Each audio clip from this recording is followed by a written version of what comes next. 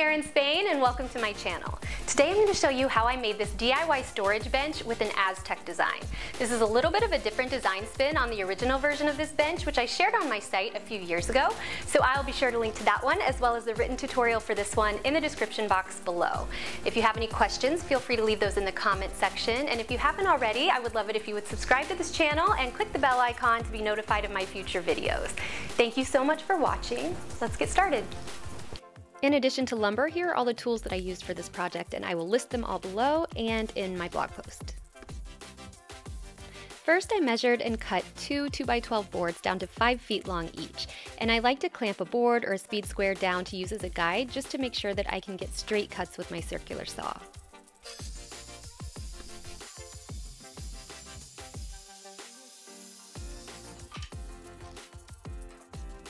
That is the face of a woman who just realized she accidentally cut a 2x10 instead of a 2x12. Just grabbed the wrong board for my lumber stash, so back to square one. I also cut 4 pieces of 2x12, each at 11 3/4 inches long, and these will serve as the ends as well as the cubby dividers of the bench. For this project, I used my new DeWalt compact circular saw, which I love. My friends over at Home Depot sent this to me as part of the Prospective program, and you can find out more on my blog. I'll also add a cut list to the description box below with all the dimensions that I used. Then I sanded everything, and I started with an 80 grit sanding disc on my Orbital Sander and then followed it up with 120 grit just to smooth everything out. Next, I drilled pocket holes into one end of each of the 11 3/4 inch long boards. If you've never used pocket holes before, you can buy a pocket hole jig, and it comes with all the components you need to create these pocket holes. First, you just clamp down the jig onto the board that you're working with, and you adjust that as well as the collar on the drill bit that it comes with, depending on the thickness of the wood that you're working with. And then you just drill your holes. I love using pocket holes because they're a really easy way to join wood, which is great for beginners, and also you can't see the screws from the other side.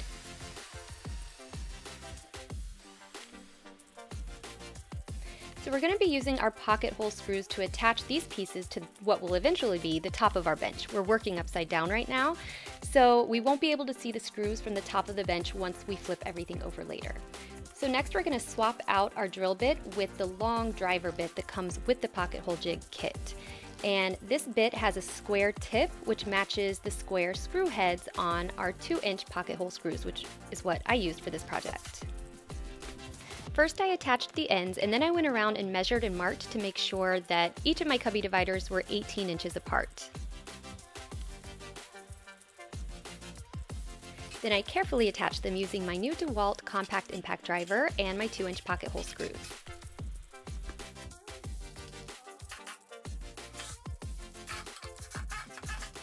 Next, I attached the bottom of the bench, which appears to be the top right now, but remember we're working upside down.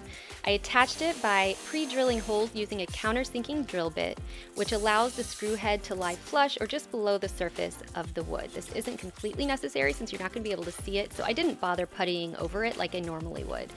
But I used 2.5 inch long wood screws for this, and again I used my DeWalt impact driver.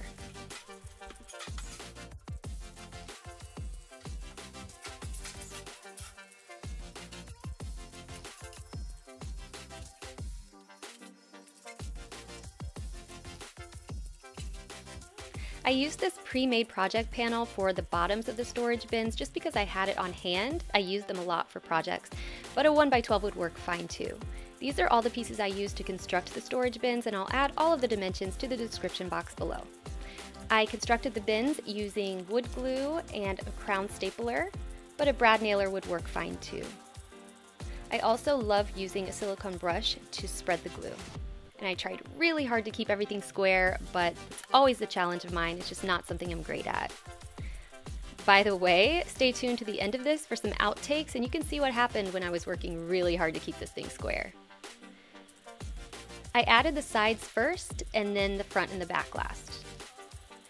And whether you're using a stapler or a brad nailer, just make sure that you have your depth set so that the staples or the nails countersink themselves so you can putty over them later. I used paintable wood filler to cover the staple holes and also to patch over any knots in the wood to prevent bleed through later on since I was painting everything.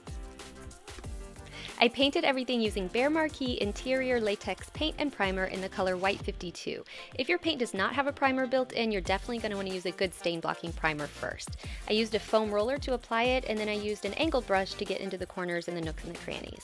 Before I painted the storage bins, I stained one side of them with special walnut stain, and that will end up being the front of the boxes. And now it's time to add our Aztec inspired design. So I measured and marked the center of the front of each of the bins, and then I laid a strip of painter's tape horizontally across. And once I had that one straight, I could use it as a guide for the rest of my tape. So I taped 3 strips above and 3 strips below the center strip, leaving a tiny sliver of space in between. So I ended up with 7 strips of tape in total. Then I measured and marked the following measurements, which indicate distance from the outer edge of the bin to each point, and then I connected the top point to the bottom point with a diagonal line on each strip of tape.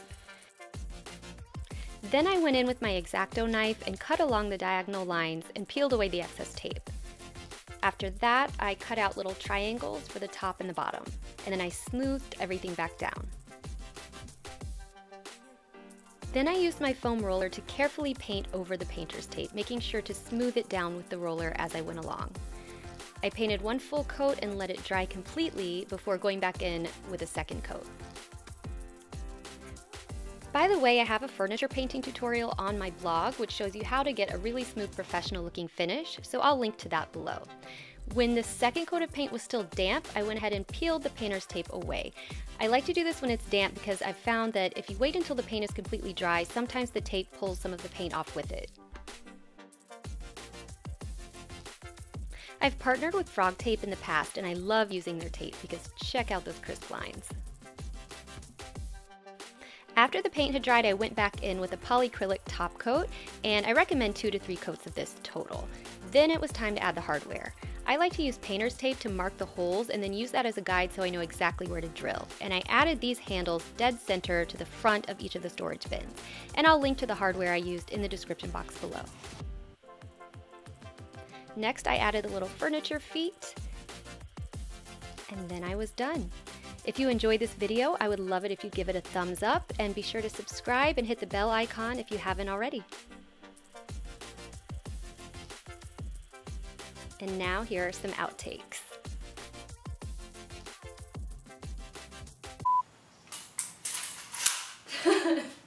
In the meantime, no. They're falling asleep. They're falling asleep. All right.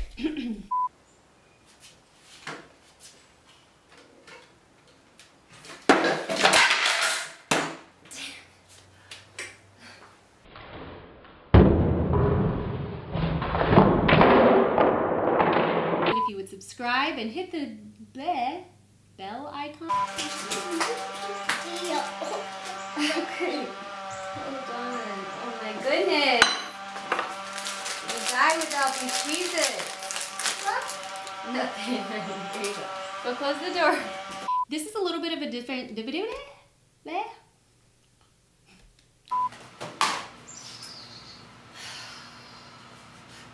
the description box below. No.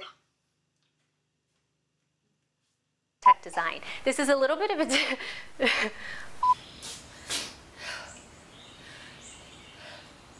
I need to sneeze.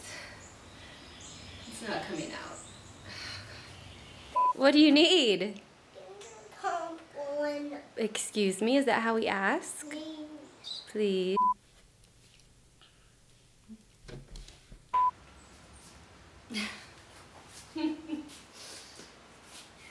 With an Aztec design. Jonah, stop! You're doing it on purpose now. Oh my god. Thanks so much for watching. I'll be uploading new videos every Thursday, so you can check back next week. You can also find me online at ErinSpain.com and on social media at ErinSpainBlog.